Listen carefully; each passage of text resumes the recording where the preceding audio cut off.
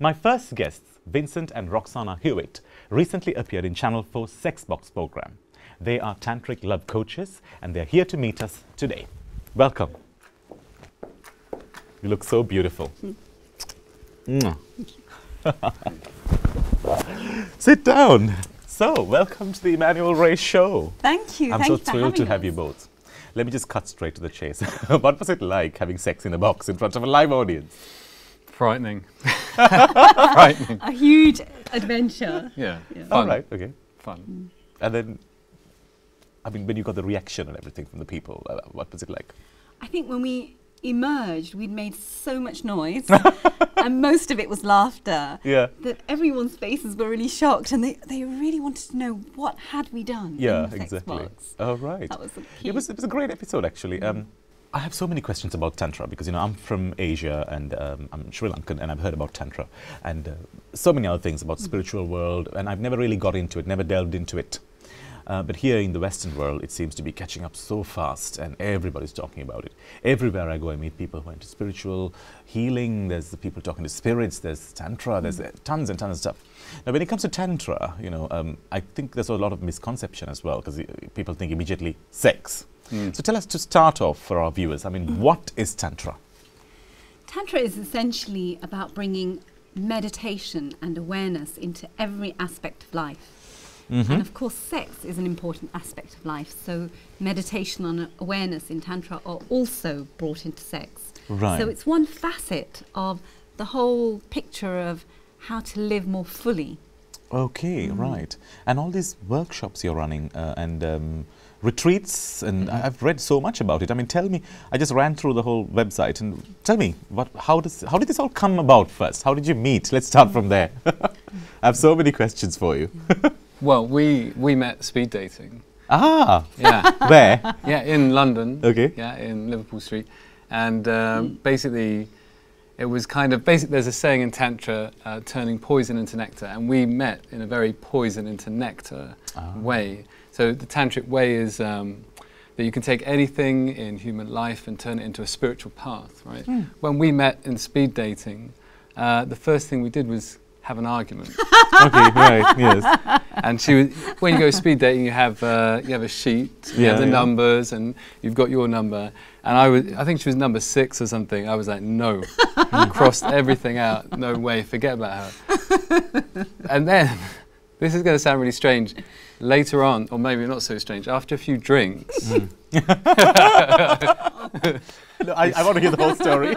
We started talking, and I used my charms, and no, but she seemed like a completely different person. And I think we're all a bit like that. We have many sides, many facets. Of course, yes. Oh, I have several sides. God forbid someone sees the other side. But so ever since then, so you both found out, that you both realized that you both had this in common, yeah? Is it? Tantra? Yeah. Well, actually, we discovered it together. Oh, right. We'd been dating a couple of months, and I had heard about it for many years, but hadn't really taken any other steps to explore what it is. But I started to date Vincent. We were in the first sort of throes of our romance and really in love, and I said, why don't we try this? Oh, right. It was just a kind of like, let's go and have an adventure. It was the perfect, the timing was perfect, wasn't it? Yeah. Exactly. And the key thing was that I knew it was about sexuality, but also it was about spirituality. Yes. And I'd never come across anything that mixed the two. And I thought, this I have to discover. Perhaps that's why it's becoming so popular, because sex has been seen as a taboo thing, sex has been seen as a bad thing, sex has been seen as a sleazy kind of kinky thing, all that, you know. I think this is the first time that this is really catching up. It's been seen as a very spiritual thing, you know. It's been seen as a loving thing as well, but I think the spiritual thing coming into the equation is great. Absolutely. And okay, now I want to hear everything about the retreats. Wow. You have to come on a retreat. Oh, I definitely will. I heard that, I heard that there's some nudity that goes on as well. So I thought, okay, is it a bit like a naturist thing? But then when I heard about Tantra, I said, oh, so is it like one massive orgy? That's the key question we get asked. Is it like one massive orgy? Yeah. And I'm in really which case, sorry. I mean, that would be one of the main reasons why I would come. I know. That's why I went. No, yeah, I mean, when I started, I was a bit scared because I thought it might be wild orgy people dancing around a fire, right? Going crazy, no control. Yeah. No, it's not exactly like that. But there's a beautiful poetic kind of sensuality that the exercises that we take people through, it sort of allows that fragrance to come out. And a lot of couples in particular discover sides and kind of a love. They rediscover a love for each other. Some of the couples have been together for like 25 years. Wow. And sometimes they're in trouble and they come to us. Yeah, the passion tends to go away and, you know, all that stuff happens. Yeah. But it reignites. Yeah, if it reignites, that's a lovely thing. It's almost like you're doing God's work, to be honest. It's God's work. Yes. Bringing happiness all over the world. We definitely, in any retreat, will have a range of people who've come because they're interested in yoga and meditation and they want to further that into the realm of the body, emotions, sexuality.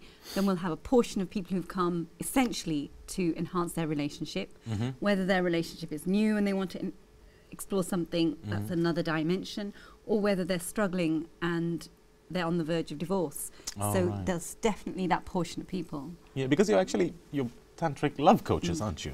Absolutely. And I think sex is one of the part of the things you do. I mean, I would love to come to one of these retreats. When is the next one? So the next ones will be in spring. Yeah, of course. Spring would be a good time. I don't think I could do it in winter. Although, you know, it would be a good idea. Do you ever have winter? We do. Winter. We'll do a Valentine's retreat. You can come on that. Where? We do things over the weekend. Countryside. I think it's best to get away from everything. Yes, of course. Best to get away from the hustle and bustle. Spas, yes. Love spas. And spas and I go way back. Exactly. Exactly. Spas are the perfect environment for this sort of thing. And essentially on the retreats, the couples come, they learn all kinds of meditations. Just laughed when he said the couples come. No, the couples come to... I like you think just like me. Okay, so the couples on the retreats, they learn all kinds of meditations. Yes. And people ordinarily think of meditation as something is a solo activity that involves you being very still and serious. And serious. Right. And actually, we do meditations that are classical in that sense. And also we do meditations that involve movement, that involve touch, that involve working with a partner. Now, this is a very interesting thing because I didn't know about this bit about meditation. I've meditated in the past. It hasn't really worked for me. Yeah. Or maybe I just couldn't. I'm one of those people who can't stop. I can't block out everything. I can't unwind. You know, I'm always on the go. Yeah. And my way of dealing with stress is by having a lot of sex. You know, and that's basically it.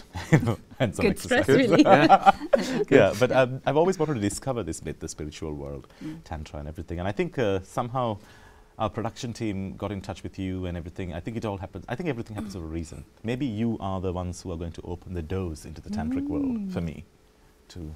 We'd love to. We'd love to welcome I'd be honoured. Yes.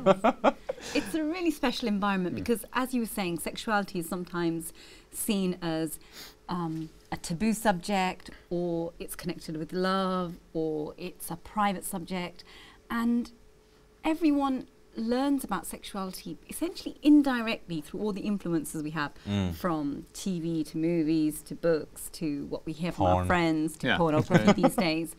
And it's very rare to have a conscious education around sexuality. Yes. And so what we're doing is really bringing a lot more awareness into sexuality. And that actually opens it up into a really multifaceted dimension. And one thing that's really important about that is that it starts to allow the female experience of sexuality to really come forward. Because actually what's portrayed as sexuality in our society, 90% plus, is coming from a male perspective. It's the male eye perspective on what sex is. And so with well, Tantra, we do live in a very male-dominated society, and I have a feeling that it'll be like this for a very long time to come.